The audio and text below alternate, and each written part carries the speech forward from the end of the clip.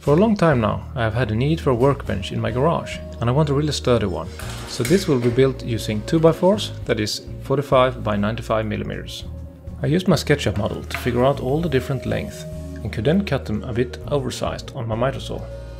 Then I could use my table saw to cut them to exact dimensions using the stop block on the sliding table.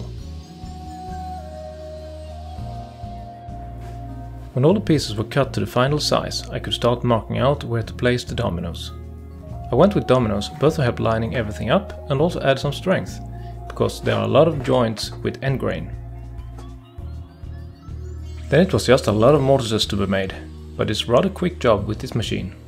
Dummy proofing everything is essential to me, otherwise I'm guaranteed to screw it up. Thanks to Murphy. A quick sanding removes all the markings I made. Maybe it could be a good idea to dry fit everything, but I felt lucky and went directly to the glue up.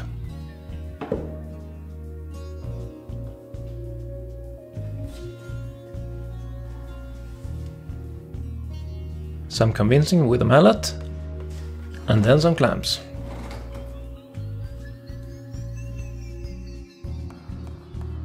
On the ends I had to use screws because I don't have any clamps that are long enough. The construction consists of two identical frames that I then connect with the legs. The legs are glued with dominoes for the end grain part and also attached with screws. I could have used clamps here, but I wanted to be able to proceed without having to wait for the one side to set. I could then add the short leg pieces that are just glued in place, and these set the distance between the two frames.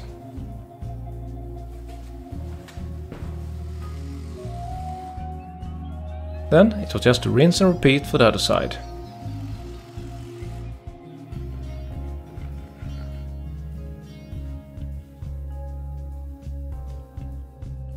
To add the final pieces to the legs, I flipped it upside down, held the piece in place and made a mark where to cut. All the small leg pieces were then just glued in place.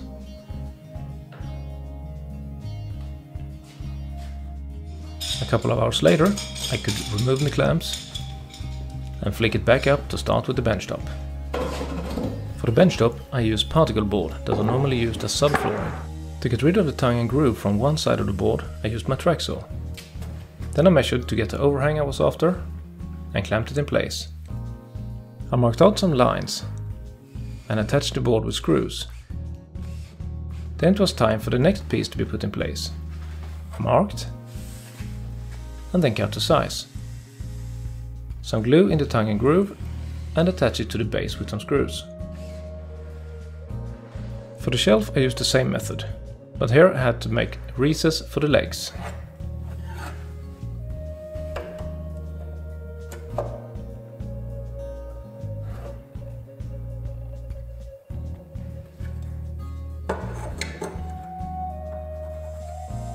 I could then cut them to size with the track saw and also cut the recesses with the jigsaw.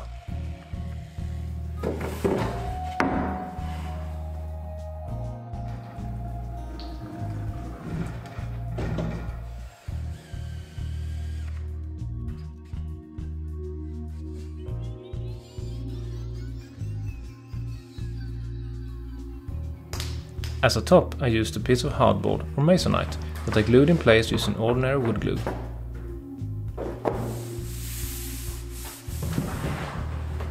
I placed some sheet on top and started to add weight for clamping pressure. Then it was just to repeat it for the shelf. Due to the legs, it was much easier to use two pieces for the shelf, and I don't think it will matter with a small joint for the shelf. I left it to cure overnight and could then remove all the weights and the clamps.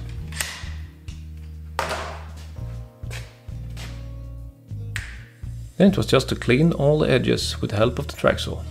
A good garage workbench needs a vise, and I found an old one that would be perfect. A bit rusty though, but I removed most of it. To mount it, I just drilled 2 holes close to one of the legs and attached it with some bolts.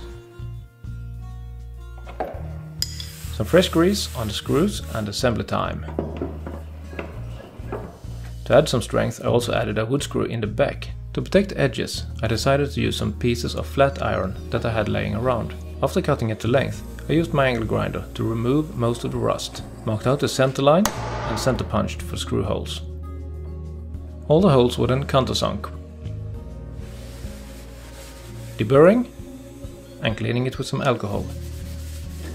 And then some dry fitting. And pre-drilling. I mixed up some epoxy to use in combination with the screws. Added it to the bar, held it in place, and added the screws.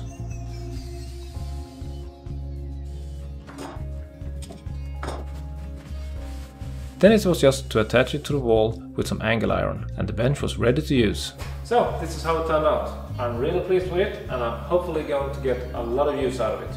If you have some ideas of add-ons, leave a comment down below. And don't forget to thumbs up the video if you like it. And if you haven't already, please subscribe. See you in the next one.